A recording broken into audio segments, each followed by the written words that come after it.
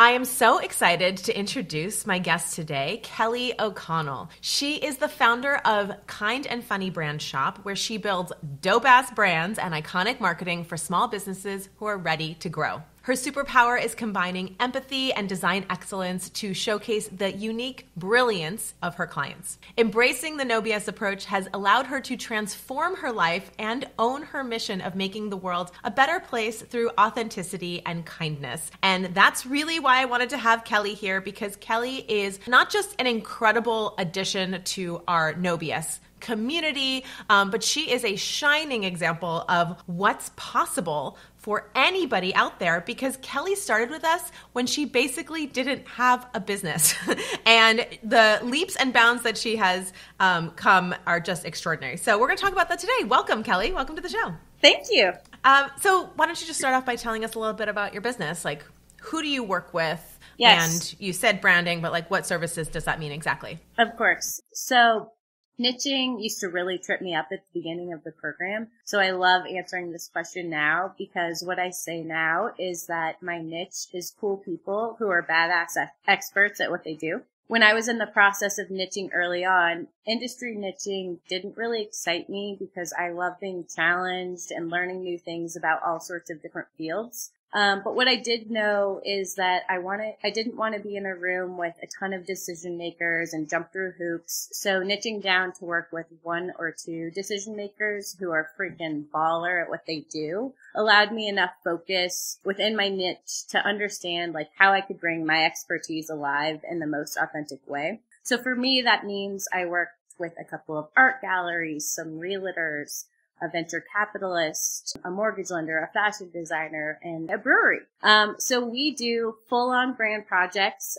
So we create custom websites complete with creative direction for photo shoots, copywriting, social media, email, all of the things. Like all no BSers, we use the LP process to fully understand what our clients' hopes and dreams are, and then we deliver only what they need to move the needle and up-level their business. Amazing. And, you know, when you go to the Kind and Funny website, I think it's a shining example of owning a brand and a vibe, and why some companies, and I love that you explained the niching thing, because I was the same way, right? I didn't want to just work with one industry. I find that there's it's interesting to work with different industries, but that doesn't mean you can't niche. It doesn't mean you can't be specific. And one of the ways you can be niched and specific is by having a really strong brand. And so, guys, right now, go to Kind and Funny and see the badass brand that Kelly has, because it's how you can not niche into an industry. First, I want to chat a little bit about your big win with this brewery, because we actually talked about it a bunch on a coaching call. And I was wondering if you would share.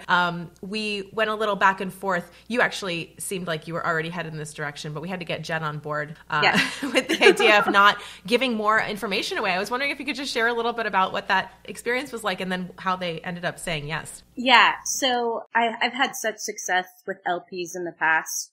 So I knew the power of strategic thinking and writing, and being able to really story tell through that brief was something that I was very confident already. So, because this was the first project that Jed and I had done together, he had to kind of understand the power of words in that. And I had known that power. So it was just kind of bringing Jed along to know, like, this is where the true value is. I know that we can deliver on the other end. And so putting other visuals or things that distract our potential client from saying yes is what we wanted to avoid. So there was just a lot of conversation around that philosophy, and it worked. I mean, we didn't show them any type of visual. It was just off the brief.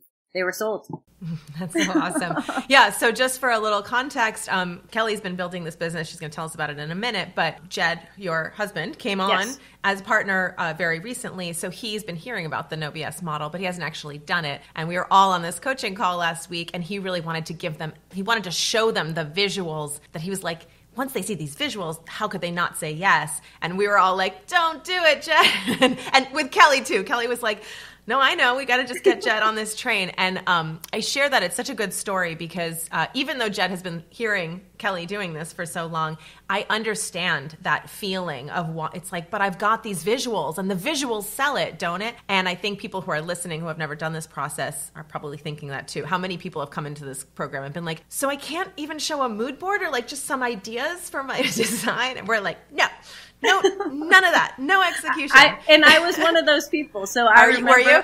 and then like I learned the philosophy and I was like, oh yeah, that makes so much sense. We don't want to distract them with the true goal. So yes. It seems like it's a value add, and how could more not be better? But it actually can do the clients a disservice, make it harder for them to say yes. Back when you joined us in the first cohort, what made you want to join us? Like, what were you dealing with? What were your challenges, or what made you pull the trigger to join our community? Yes. So I left my full-time job in June of 2022. I was working for the Contemporary Art Museum in Denver for the past 6 years.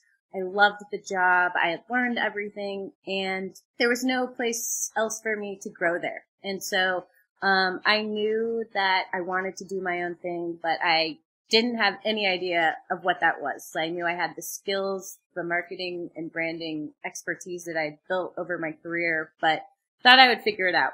And like so many others, I'm a week into self-employment, and Tia's No BS ad shows up in my algorithm, and then I'm drawn into your world. I signed up for your email list. I started following you on social, and all of the information that you were sharing for free was like, oh my gosh, this is exactly what I need. I needed the systems, I needed the community, and I needed the kind of framework for like what this looks like on a sustainable long-term level of not being a freelancer, but being a business owner. So I hopped in and I did it. And here we are. We're about a year and a half later. And what does it look like now? Like, what are you most excited about or proud of that's happened in your business? I love that part of the program so much focuses on celebrating wins, because I am a huge person and advocate for that, because I know that these wins add up and like they propel you forward. Starting Launchpad in June of 2022, one of my first wins was making that investment back within 3 months of the program. So I was like, okay, this feels good. And then in November of last year, I had my first 25K month.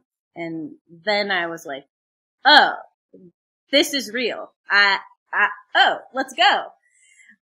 So I knew at that time it was time for me to join Mastery, so I could really learn about how to make this sustainable, and really on the other end of things, like how I could do this forever, because it's awesome and I love it. In the meantime, being in the program and starting this business, I started living my life again. I wasn't tied down to a 9-to-5 desk job. I started reading books every day. I started doing art. I started focusing on moving my body and like really putting energy into my family and my relationships and living my life.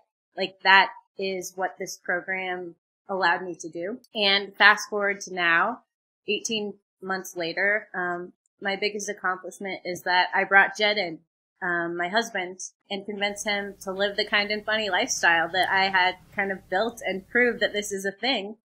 And he left his corporate job of 12 years and is my partner in this now. Pia, you do such an amazing job of helping us dream big in the program, but not only dream big, but also put action plans on how we're going to achieve these dreams of ours. And one of my dreams that I probably wrote down that first week in the program is like bringing Jed in. And so the fact that I've done that is like, okay, what's next for me? What am I going to write down next? Oh my God. You just gave me the chills. How amazing that you wrote that down early on and you did it. I love when we help people get their partners out of their 9-to-5 jobs. I've done that a few times over the years, and it's like so incredibly meaningful to me as somebody who has worked with my partner for so long. I just think there's something so special about when a couple can work together and build a business together in their life. And not everyone can do it, and that's okay too. So not everyone wants to do it, but for those of us who like it, it's like such a meaningful experience. And I had the pleasure of hanging out with you guys in person at our last 2 retreats. And I actually had like a very long conversation with Jed at our last retreat in Miami in October, when he had this was very, this just happened. And it was just so fun to see his like excitement to like work with you, and like him like coming on board with this whole philosophy, but he was just so into it. And you guys are just such a fun, dynamic, powerhouse couple. I'm so excited to see where you take this. Thank you. Yeah, it was amazing. Tell me a little bit about you and what you feel like your superpowers are in your business.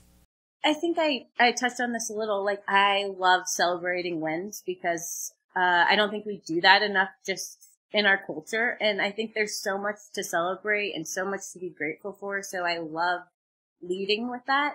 I'm highly empathetic and really good at not being attached to expectation or things that we don't have control over. So going with the flow and like being comfortable in that flow.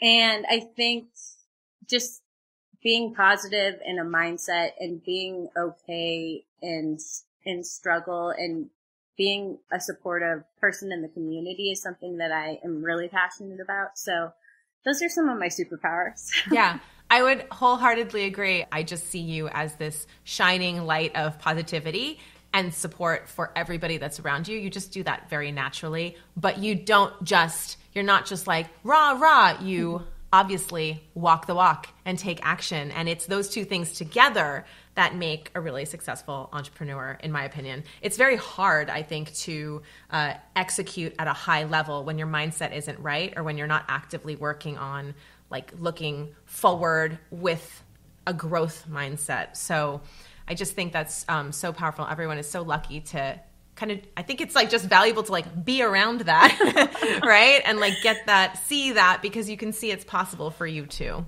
And I just want to be able to show people what's possible.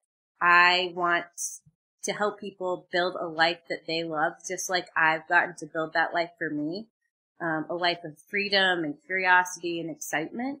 And that's really what my business has allowed me to do. And I know it's possible. And now that I know that like, it's not just a fluke, I want to tell everyone, I want everyone to have the opportunity to build the life that they want, because I know what it feels like when you do. Ah, that's amazing. And what's next for you? Like, what is the long-term goal? Long-term goal is to continue to learn, continue to grow, fine-tune systems so it just becomes easier.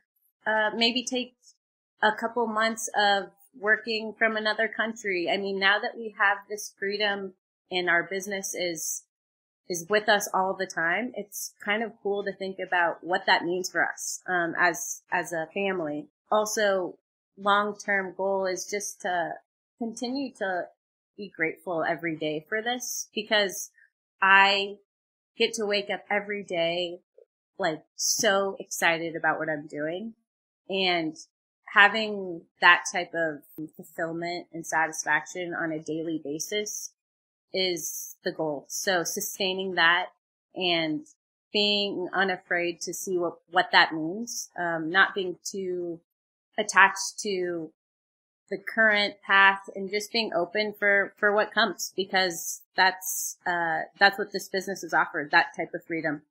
Oh my God, that's so beautiful. I love that so much, Kelly. Thank you so much for coming on here. Thank you for sharing your story. You are such a rock star. Where can people find you? Okay. I think you already told them to check out my website, kindandfunny.com. And then, yes. I'm active on Insta at Be Kind and Funny, and it's a good time over there.